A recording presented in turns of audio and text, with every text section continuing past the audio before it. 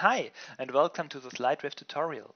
Today I want to show you how easy it is to visualize statistical data with LightWave if you are using the instancing and the absolute coloring technique.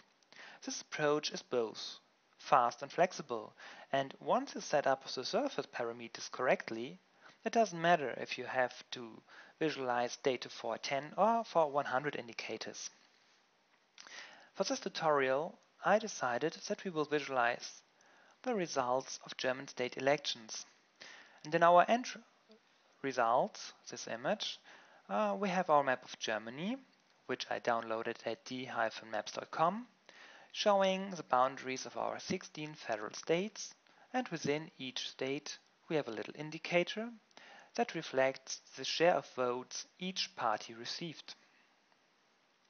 We will start from here, where I already set up the 16 indicators, but not the results of the elections. In the beginning, I want to give you a quick overview of the objects that you may need if you want to visualize statistical data. You need three things. The first one is our indicator. The second is our map, in this case the map of Germany, and I used this layer to also set the coordinates within each state that the instance generator will use later on, paste them into a different layer, as I don't want to have the 4 points that make up the map to be used in our instance generator. So that's the three layers that we need, and now we can go to layout. I already opened the node editor of our indicator surface, and what you can see is that we use a gradient that shows the share of votes each party received in a given state. And in our starting point render, we only saw these three bars ranging from 0 to 1. So the first bar starts at 0 and it goes to 0.5, meaning that the red party received 50% of votes. The next one goes to, I shifted it a little bit, but it was at about 80%, meaning that the Green Party received 30% of votes in this given state, with the Blue Party having the last 20%. What we need to drive our gradient across the whole area from 0 to 1 is in our case an image.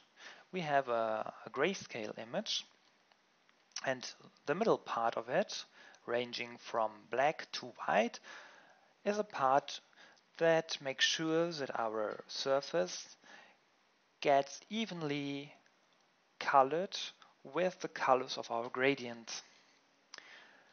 We have a reason that we have two more areas in here. As you might recall, our indicator is about 120 degrees in size, so it's a third of a circle, and the other 2/3 of a circle are driven by these two areas, which I colored in the opposite color of the gradients and to see the boundaries.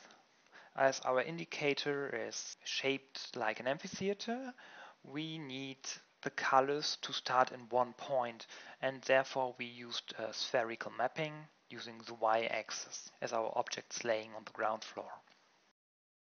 Next, as you have seen in our starting render, which I can reproduce again, every instance has the same coloring right now, which is not what we want.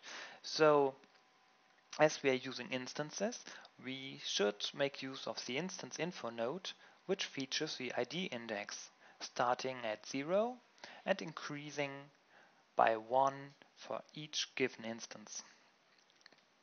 And if we add the color of our image to the ID index and use this as input for our gradient node, we lift the results for each state by one position in our gradient. So as you can see, we set the locations in alphabetical order, And here we have Bavaria showing yellow and green, the result for yellow and green parties, and we have Berlin with the result of two different parties. So let's have a look at our gradient, and we can see that now I moved it once again, but it was in its original, it was in position number 1, and here we have the yellow party ranging from 1 to 2 together with the green one. The setup is correctly, but now we would need to use real values.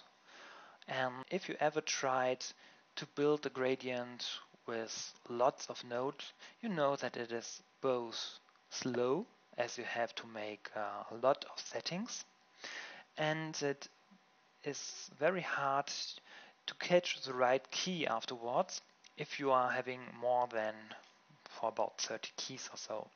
That's where you could use the gradient node builder plugin.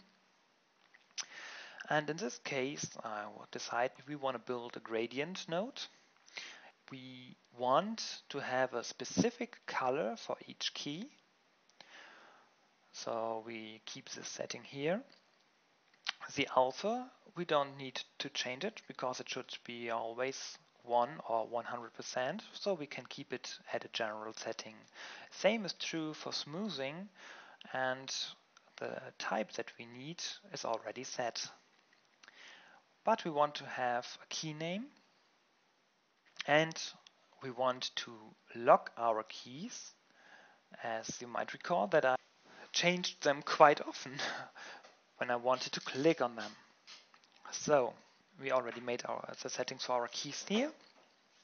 Now we can take a look at the file specific area, because what the gradient node builder does is it gives you the choice if you want to define the properties of each key in a specific way, meaning that you can define them in a text file or in a character separated values file, which you can create in your favorite spreadsheet editor, or whether you want to set some general values that will be applied to all keys. Okay, so to separate between the different properties, we will use comma as suggested by the gradient node builder. And now we need to set up a file with the following structure. We need to set the ID, the name, and the values for red, green, and blue. And we will do it in a spreadsheet editor. To save some time, I already set up the data. So we have the name of our state and its abbreviation. We have our party names, and we have the share of votes each party received in the given state. And these values are ordered by the state and descendantly by the share of votes, or ascendingly by the rank. Next, I used some formula to get the color values for this specific party, which I set up in a different tab here. Now we have our red, green, and blue values, and the important thing is our position. Position is meant with the starting point where the color should start. What we have to do here is we begin with 0 for our first party, but then we will sum up all the positions or the share of votes of all previous parties. That's why our second party starts with 43%, while our third party starts with 70%. And as you can see, whenever we come to a different state, we will have an integer value. Now I could remove all the formulas and arrange our columns in the way that gradient node builder expects. But I like to stay flexible. That's why I prefer to use a formula called concat, which concatenate all the information that we need. So we get our position, we get our name, which is a combination of the state abbreviation and the party name here, and we get our red, green and blue values. And of course we get our separator. You can see a little bit more here, as I'm using a German version which uses the comma to separate the integer from the fractional part of a number, but the gradient node builder needs these values to use the American symbol for separating the integer from the fractals, which is a dot. So I also use the formula here to change the comma to a dot. Next, all I have to do is to copy and paste our values into a simple text file. Then I go back to the gradient node builder and open the source file. I keep the name. I like to create a log, although this is not necessary, but it is very helpful once an error occurs. So, and now I hit OK, and in this case our node was successfully created. So let's head back to the surface editor, and now we can import our node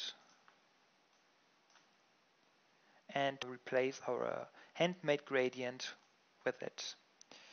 So we may have a look at the gradient, and as you can see we have lots and lots of keys and it's getting very crowded. However, we can run through these keys with our next key and we see we have our key name, we have our color, we have the position and we have the step. We might want to correct the end value, as the gradient node builder uses the smallest and the biggest value of all the keys that it parses to define the start and the end position. So now we can do a render and we will see our final result here. If I would decide that I would like to visualize the results of elections in the United States, I would only have to download the correct map, set up my coordinates and build the gradient with the gradient node builder. And that's not all that you can do with the absolute coloring technique and the instancing functionality of LightWave. You can do even more complex stuff, like this one. Here we created a dashboard that is made up of 100 instances of our little pressure control here, and we used 2 gradients and 1 image file to control how it looks like. For example, we used 1 gradient to control the position of the needle and the lights whenever the needle is in one of the beginning or end positions. We used another gradient to control the width of our scale, and we used the image file for the labels. I hope you liked it, and see you next time.